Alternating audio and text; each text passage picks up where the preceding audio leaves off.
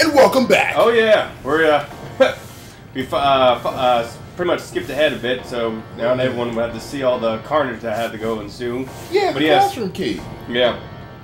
So all we did was go from the roof, go all the way back down to the garden, or I guess the courtyard, and then grab the key that we got from turning on the water and using the rubber ball with. You know, everybody, it's been like a week since we played this. I forgot how knock-kneed our character was. Yeah. My goodness, man. Oh, right. Like I was saying, I had been online shopping and perusing around for some new video gaming headsets. I was telling the Hatter off camera. I've been doing that. And through my extensive searching and reviewing and stuff, I ended up going with the Turtle Beach 400. I know they have a Turtle Beach 500 model out, but looking at everything, a lot of people had said that there were issues with the 500. That was like hissing noises and the Dolby Digital sound. A book. Oh. But yeah. Wait, okay. One of these books is the one I can read. Oh, yep, I want that. The first aid book. Awesome. Okay, here's a cool thing too. I don't know why they didn't do this, but in the Japanese and European version, there's a book here that explains more about the story, about ghosts and apparitions and supernatural. Don't know why they didn't put it in the English version, but either way. Okay, well, do you remember any of it? Or?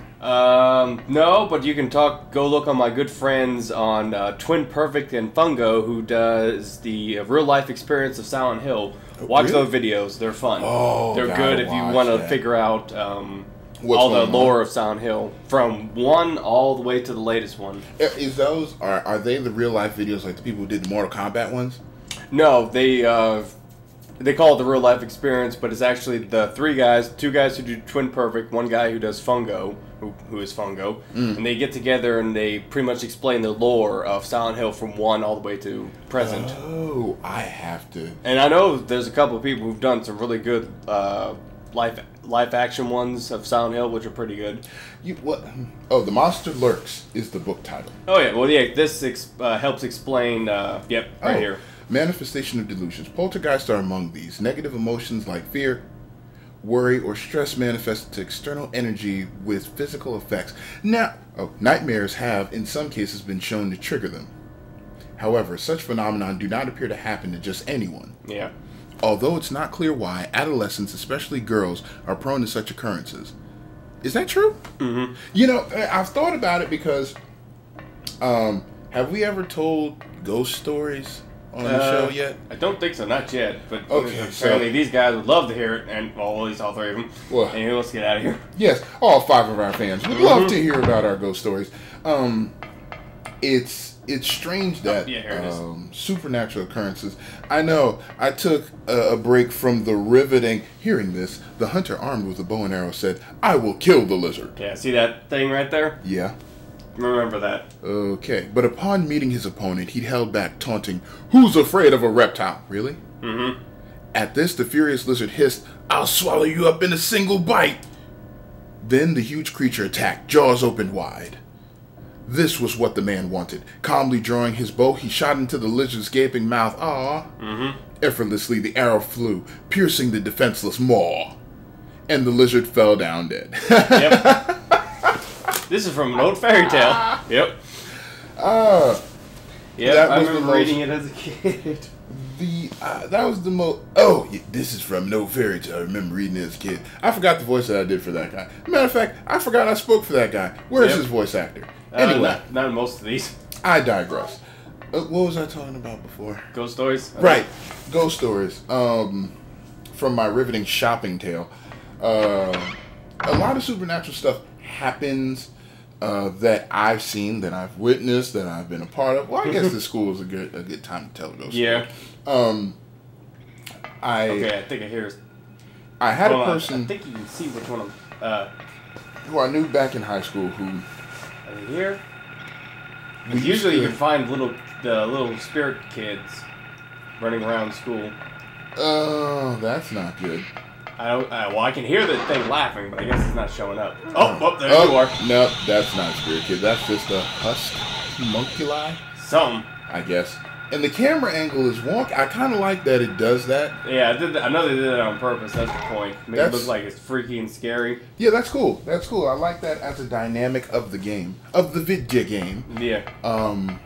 But I had this guy who I used to know back in high school who we used to go over his house, and he told us that his house had some guests, and that there were two of them in particular. There was an old lady who used to stay in his attic, and then darn it! I was hoping I could run, but nope. An older gentleman who used to wander around the main level of the house because he had an attic, a second floor, first floor, and a basement.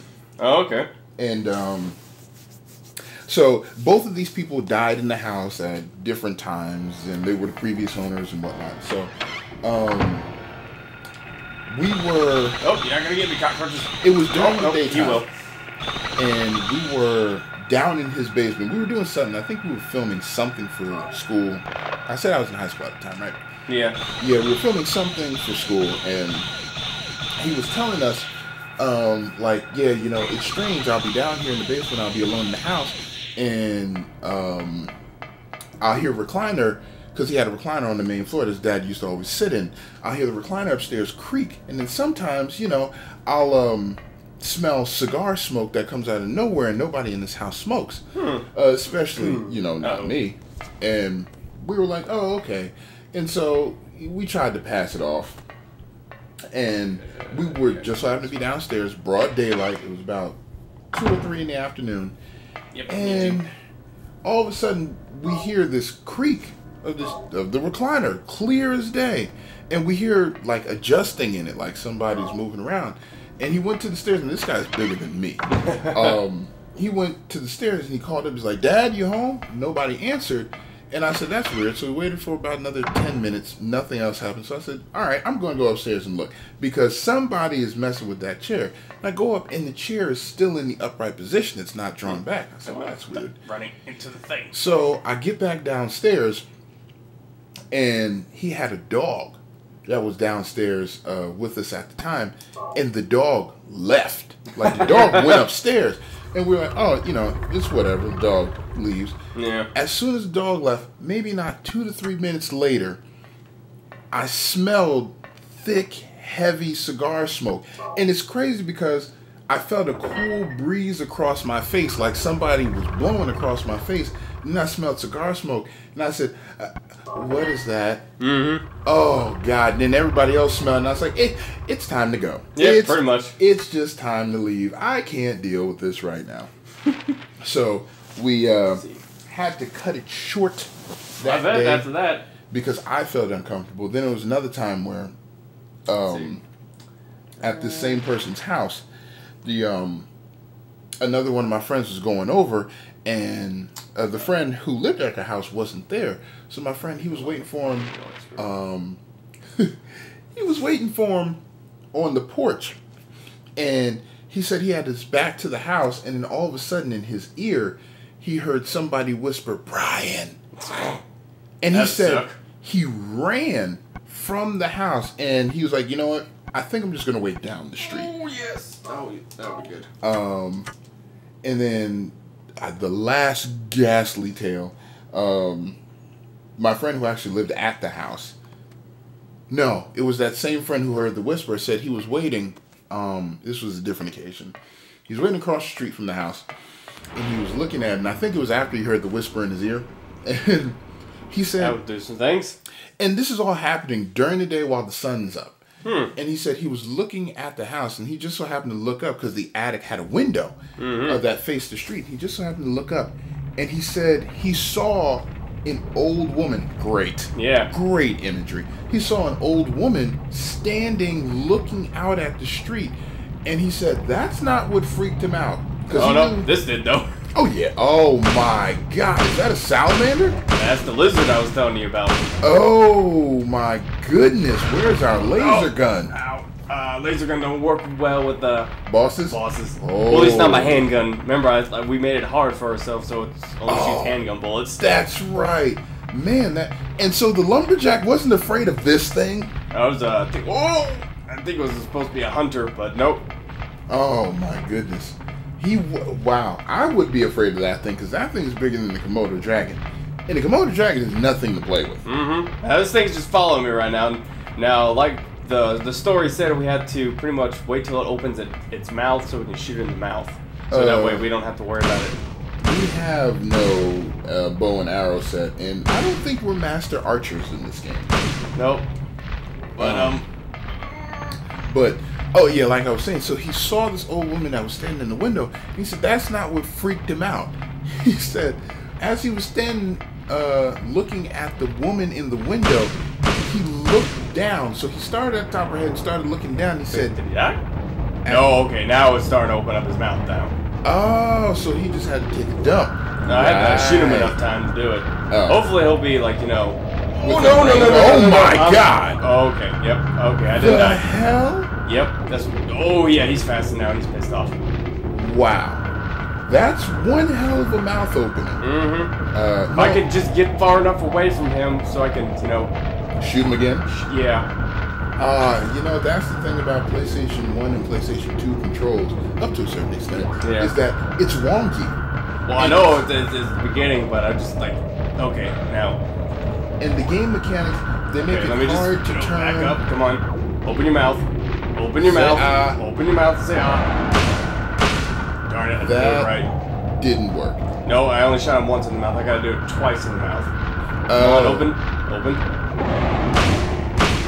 Darn it. I hate this part. I was about to say. I just can't do it because you have to do it just right or you're just wasting ammo.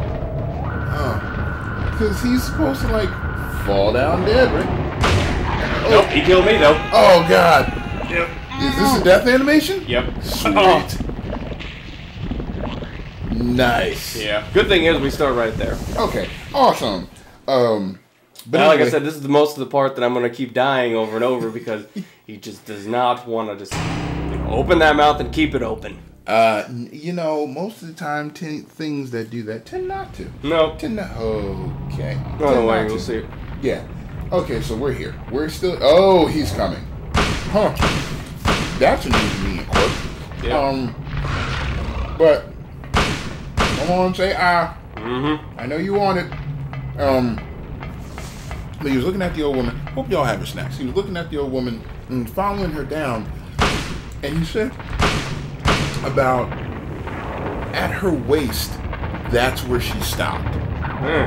And he's like, no. So he rubbed his eyes, looked back up the window, looked at her. See, I shot him twice and it still died. Maybe since it's so hard, we have to shoot him. No, it's twice. I've already done it before. Oh. Once is usually how it does on other ones. Twice in this one. See, you got to do it just right. I'm pretty sure everyone else says you have to be in a corner. Yes, sometimes I do, but sometimes it still doesn't matter. Still, son of a bitch. I mean, because this is the part that usually took so long for me. Because to get a 10-star ranking, you can only, I think you can only use 2 continues, and I always do this wrong. So you have to start over. No, I could get to a save. I can save at least 2 times to get a 10-star rating. Oh, okay. All right, come on. I'm in the corner now. You know what you want to do. He said that's a slow. What was that? That's his mouth opening or his head opening. Oh, I was reloading. No, wow. Like I said, this may take a while, everybody. Wow. But yeah, he said he saw again after he rubbed his eyes and looked up that the woman was still staring out the window and only half of her was there. He said, I went home that day. Yeah. And I don't blame him. I don't blame him. When you see half an apparition, that's when you know maybe not the best idea. Yeah. That's usually the best thing to do. Oh, but yeah, that house was creepy. Because it was one of those older houses that was like made out of wood, creaked a lot. And it's like, oh God, dude, really? You live here comfortably? Don't believe it. Does that thing have a tail? It doesn't look like. I know I need to shoot. Sometimes I have to shoot it enough times so that way he'll be weak enough when he opens his mouth, but I don't know. He'll take an epic yawn because he lost so much blood. I know, because right there, when he's drooling that much, that means he's hurting. Oh, too bad we can't kill him then. I know. Convenient. He's pretty much invincible. If I yep. Oh god. Well, I think we dodged him that time. Oh yeah, we did, but because I didn't go completely into the corner, but. See, that's what I think you got one off. Oh yeah, but I have to do twice in a row. Yep, see? You want to do next time? Yeah, well, we can try to see if we can fast forward a bit, but I don't know. Well, I mean, we're already at. Yeah, I know, but we'll try one more time, and if not, then we'll try to fast forward it on the next one. Yeah. Because like I said, this is the only part that I ever get stuck on because it's just right. You have to do it just right. I didn't know it had to be 2 consecutive shots. Yeah, it has to be 2 consecutive shots. Because I can shoot him all day long on the outside, but it doesn't do anything for him. And our character doesn't. Wow. That's the first time I've seen a headbutt him. Yeah. Our character doesn't seem quite like the dead shot type of character. He seems more like the nervous. Oh god, my head's. Oh, well, he's not really, I guess. It's not fair. Yeah, he's an everyday man. He is the everyman. Yep. See, well. Schwink. Then we're gonna have to take a pause here. Yep. And get our stuff together. We'll be back with this thing beaten in the next episode. So, oh yeah. I am Shade. I'm Matt Adder. And we will see you all in the next video. Bye bye.